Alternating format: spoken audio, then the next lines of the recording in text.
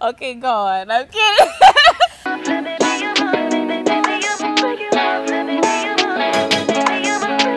Hey guys, welcome back to my channel. If you've not subscribed to us yet, be sure to hit that red button so you can be a part of the family. And be sure to give this video a thumbs up after you're done watching it, because I know you really like it. Absolutely. And don't forget to share it with family and friends as well. Okay, cool. So today I have my cousin. Be sure to subscribe to her channel, Crown Your Main. I'm going to write it somewhere here, and I will leave the link to her channel in the description box below. It's a really great channel, especially for those who love natural, not even natural hair, healthy hair. Yeah, and a lot more other fun topics. So don't forget to subscribe to hers too. It's for free. Eating. Yeah, we're gonna be eating nice, delicious Hungry Lion, which is home to SA and to Zambia. We're going to be discussing some of the differences between South Africa and Zambia, and yeah, let's get into the video. Besides the fact that we're all positioned differently, I mean, Zambia is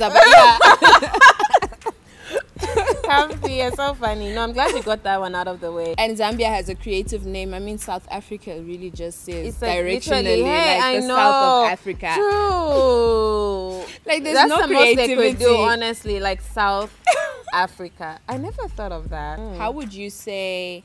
I could say like your university experience or universities in Zambia are for you. I was thinking, like, when I was getting ready, I'm probably not the best.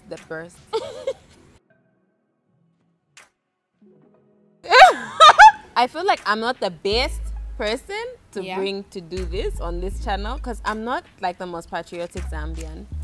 So like, disclaimer, if it's all shade, like deep in my heart, I do love my country, but I may not like say the most grand things. I'm really sorry. That's like in advance. I went to Mulungushi University in Kabwe. Kabwe is like a really small town. It's basically like a stopover town when you're traveling. I've seen so many memes like, have you ever thought about the fact like if Kabwe wasn't there, where would you pee from? Like on your way to the Copper Belt or to Lusaka? Like it's that place where you pee. Yeah, where you get just it. stop to yes, pee. you stop over to pee. Yes. I see. Yeah, so Kabwe is like, it's a really small town in Zambia. Yeah, so there was no entertainment. Like, I'll just take it from that angle.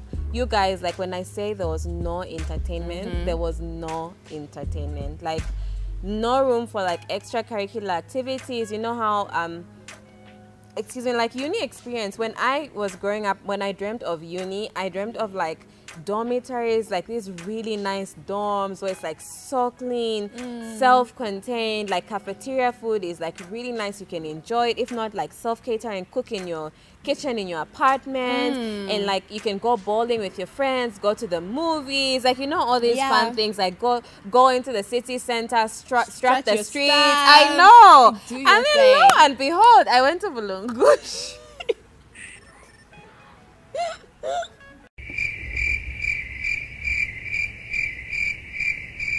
There was this pub, like tavern, like place, Coachedsa, and that's where most people got the entertainment from. That's where they were entertained from. So for me, because I'm not a person, I've never been in a club before, that was not a lifestyle that I grew up doing or being a part of or exercising, whatever it is. And so for me, I was always in my room, you guys, like always in my room. You get movies from your friends, you get series from your friend. That was basically my life, like on my phone. How was it for you? Well, just like you said, it was a small town. I was at Rhodes University, so Grahamstown is a small student town. You know, I'm not even gonna lie, my first thought was I want to just be as far away from home as possible.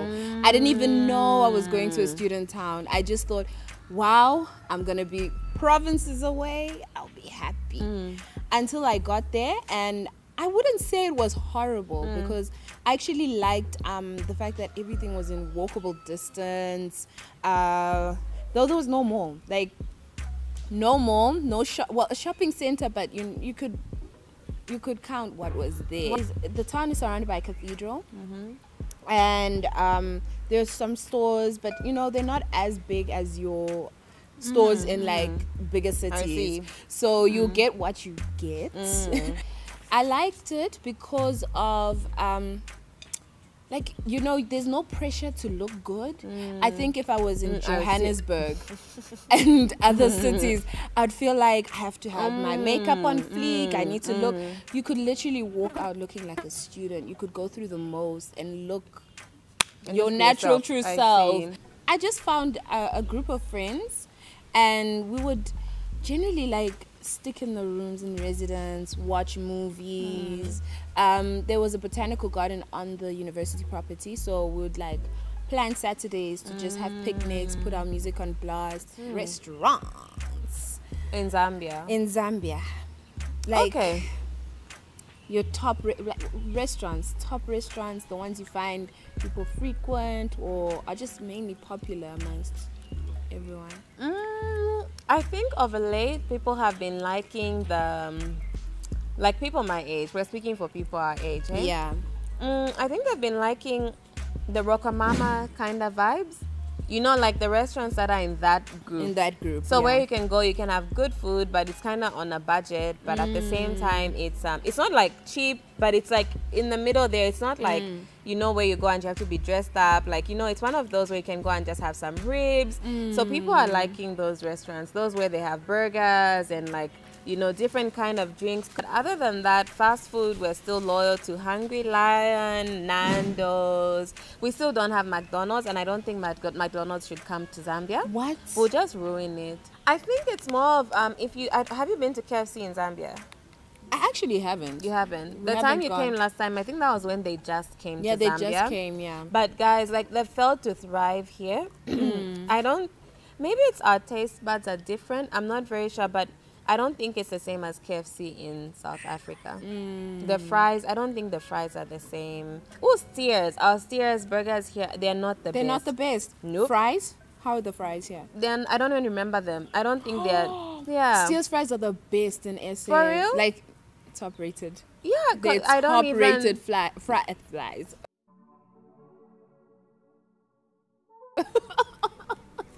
So I'd love McDonald's to remain like special to the people who eat it in the countries they're in, and I just think let's not Zambianize McDonald's.